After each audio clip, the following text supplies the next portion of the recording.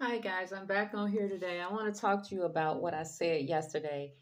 In the end of the video, I was telling you something about the plant.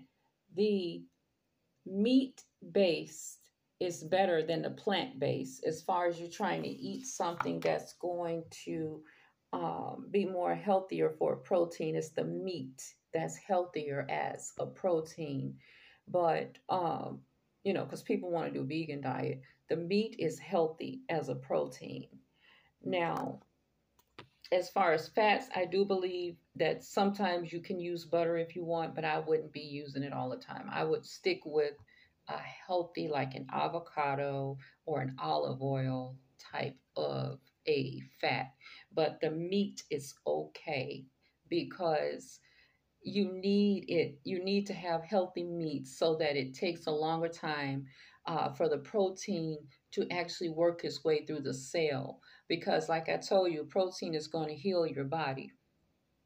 Now I'm going to talk to you about something else, because I have a lot of friends and they tell me about uh, how sugar affects them. When you become of a certain age, you're not so much worried about eating a lot of sugar. And as at a younger age, people should not worry about sugar, because sugar inside of the body can atrophy, or cause the cells to become hard. It's almost like if you're like I bake. So we add sugar on top of our foods, right? We add sugar on top of our bagels, and not our bagels, but our muffins, and people add sugar on top of fruits and things like that. Sugar has an excellent taste, but glucose entering into the body from a mechanism that you've eating some type of a carb that you shouldn't have eaten, it is like adding crystals on top of your cells. And so now you become arthritic and you can't move and you're stiff because you have a bunch of sugar, because you've eaten those donuts. You've had all that sugar in your coffee and all that different stuff. You don't want to do the no sugars coffee, with just the flavor. You've got this extra sugar floating in your body. It's going to affect not only your blood, but the organs that the blood is transported to. It's going to affect every area of your body.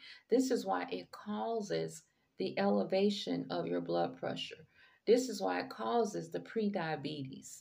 And it gives you these eyesight issues and all types of issues, because now you have an excess amount of sugar floating around because you want to eat like the kid, but you're not the kid anymore. You're an adult, and adults have to eat like an adult. So what did the Bible say? When I was a child, I thought as a child. When I became an adult, I changed my thinking, because my body is aging and my body is like, I got to take care of this old machine for it to survive me for the next 50 years or so.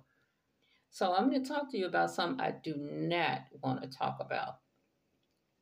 I don't want to talk about this, but I'm going to have to bring it up, because not only do men go through this, women go through this, but men have a midlife crisis, or so to speak, until they get to be a certain age where it doesn't really matter anymore.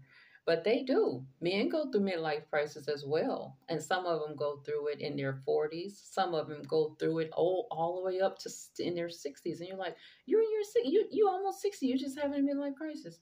So it's crazy. So I'm going to tell you about this. This is what's going on. I'm going to make sure I explain this to you the best way I can. Meat is the better protein. I already told you that, because at the end of my video yesterday, I was kind of on the way to bed. During menopause, I wanted to talk about these hormones because it's something I'm dealing with. During menopause, your estrogen declines. Women have estrogen in their blood, okay, all through their years. But this estrogen that you had was used every time you had a cycle. You had these estrogen, you had all of this going on, but now you don't have all this going on. Your body is declining. The levels of your hormone is declining. Insulin is a hormone, just like estrogen is. So when estrogen decline, this elevates insulin levels, which controls glucose. So your estrogen went down, your insulin coming from your pancreas becomes elevated, and you can be in this elevated state quite often because you have no estrogen now. So your body has to depend on something. So you have an elevated insulin, right? Now, insulin is a hormone, just like estrogen. So when insulin hormone go up, sugar move out of the blood into your muscles and your liver, right? This is good if you're trying to gain fat or you're trying to gain weight. For a skinny person, it's okay that they have sugar moving into their muscles and their liver. They have sugar, they have this glucose moving all over because they're trying to get fat. But for me, I'm trying to lose weight. So now I have an elevated insulin level because my estrogen has went down. I'm not having cycles. The estrogen levels have depleted. So you have sugar moving into muscles, liver, into other parts of the body, and coming out and excreting into other parts of the body that it shouldn't be. So this is not good. So the donuts, the bagels, the mochito, the sweet sugary breakfasts, all of these things, they are flowing into your blood now. This stuff is just going wild. So this is never ending insulin flow. Now it invites the stress hormone into your body called cortisol. The fight or flight hormone is called cortisol. And if you have high elevated insulin levels constantly because you're eating a bad, poor diet, you're running around with sugary coffees, sugary donuts, you have an elevated cortisol level. So you're running around here in a fight or flight stage, like like you're scared, or you're everything is high. Your blood pressure levels is high. You constantly, you're in this state of fight or flight because cortisol, it's like when you're afraid, when somebody has scared you and you're like, so you're in a fight or flight stage. Your cortisol levels are elevated all the time. Now, when cortisol is chronically high, more body fat is created. The fat sits. So managing insulin uptake is critical for keeping sugar control. This prevents diseases like diabetes and heart disease. So, I'm going to tell you what to do. In order to manage your insulin uptake during the midlife time, during your late 40s into your 50s, which is what I'm going through, you have to exercise. Exercise like lifting weights and cardio, walking. That's why I tell you to make sure you get your walking in. Walking, if you walk through the house, or jog. You can walk, you can jog, but you have to do some slight weightlifting, or I do weight bearing against the body because the body is a heavy weight. If you can do weight bearing against your own body, you don't have to worry about buying a heavy set of weights. You're going to use your body as the weight. Okay, so you want to do cardio and you want to do weightlifting. These manage insulin response. 20 to 30 minutes of moderate walking or 15-minute jog, squats, rows, push-ups, sit-ups in the chair, Then monitor your carb intake. A whole grain bagel is different from a regular bagel because it's going to take a longer time, just like protein takes a longer time to break down than carbs and fats. A whole grain substance, if you have to eat grain, is better than just a plain old carb type thing. So if you're going to eat a bagel, make sure it's a whole grain bagel because it's going to take a longer time to get into your bloodstream, and the sugar of the starch is accompanied by something that's going to buffer it and help it go through so it's not going straight out there into your organs, disrupting things. Stay off the sugar roller coaster. There are two starches, amylose and amylopectin. The resistant starch is amylopectin because it digests fast. So if you have to have bananas or mangoes, something like that, eat it when it's green because it's when you wait till it get ripe, then it changes the composition of the starch and then it goes straight into your bloodstream. It's not going to even go through any type of mechanism. It's going to be digested fast, right on out. And your body wants to get rid of these quick, fast, sugary starches, so it'll bring it out any kind of way it can. A lot of times, men and women, they're going to have a yeast build up in their body. It's going to come out however it can. The yeast has to come out. It's going to come out on your skin cells. It'll come out in personal private areas. It'll come out any way it can, because what happens when sugar builds up in your blood system, yeast is a natural form of sugar that the body carries. But when you have it living all on your skin and coming out in various areas, you're eating a high carb sugar diet of poor carb. You're eating the worst carb available, which is the white carb. So another thing too, let me talk to you about people that have to have um, different things that you eat in your diet.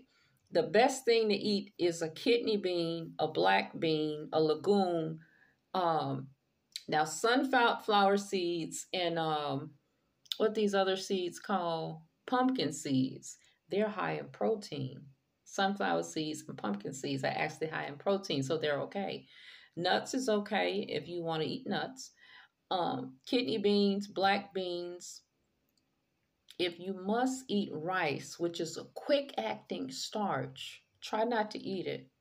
But if you have to eat a rice, add a nut with it, or add olive oil or avocado or cheese. Never eat a rice alone. Accompany it with something. That's any kind of rice, brown, white, anything. Add some nuts, some olive oil, avocado, cheese. Add something with that rice to get that down.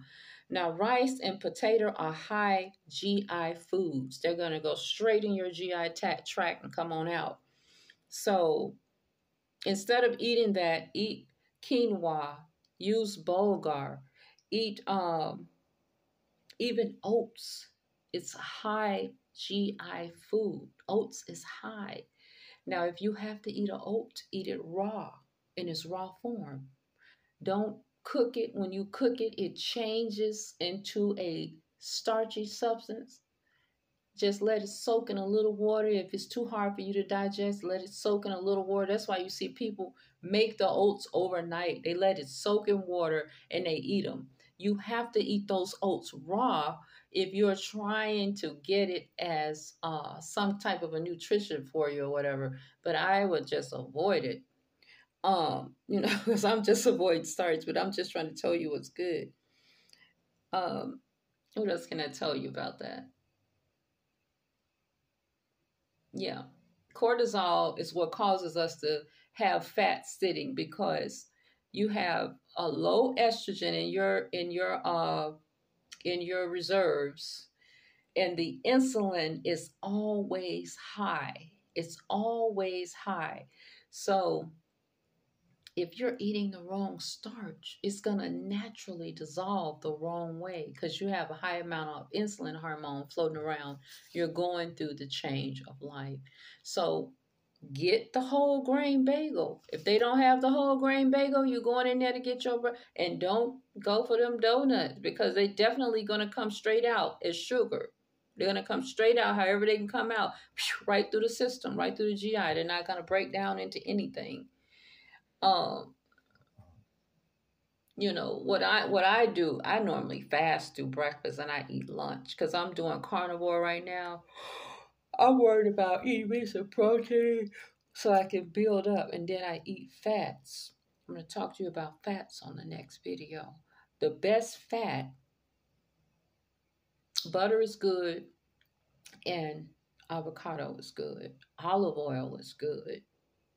Coconut is good, but if you're eating a coconut, you have to get it in its rare form. You have to get what they call coconut milk that come from the coconut, or the hard coconut, crack it open and eat it and cut you some pieces out. You have to get it just like that. That's organic. Now, if you're getting coconut oils, that's okay. Some people get that, but I feel like you don't know if this oil is real or if it's mixed with something. So get you some coconut milk or a pure coconut and crack it open and eat the pieces out. Coconut milk, you read it and make sure that it don't have no kind of crazy sugars on the can. Get you some good coconut milk, and that could be a fat for you. um I'm going to talk to you about some fats when I come back, but stick with me. We're still doing carnivore for a couple of months, and then it's going to turn into what going to be a keto diet, which is low, no or low sugar, no sugar for me. Sometimes you may eat sugar in the form of a blueberry or a strawberry or a raspberry, or, some little fruit or something that you might want to put on your plain yogurt. But I'm not doing all that right now. Only thing I'm doing, if I need a probiotic, I use sauerkraut, I use pickle, and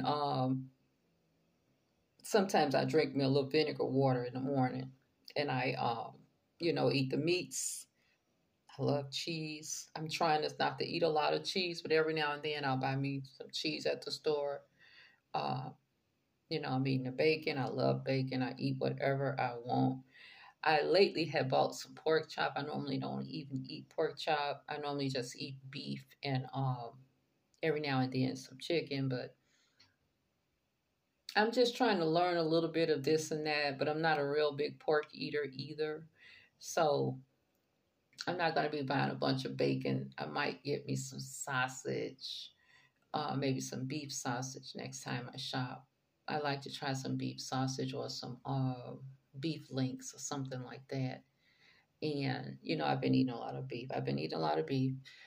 Uh, I've been eating fish, but I haven't ate a lot of chicken.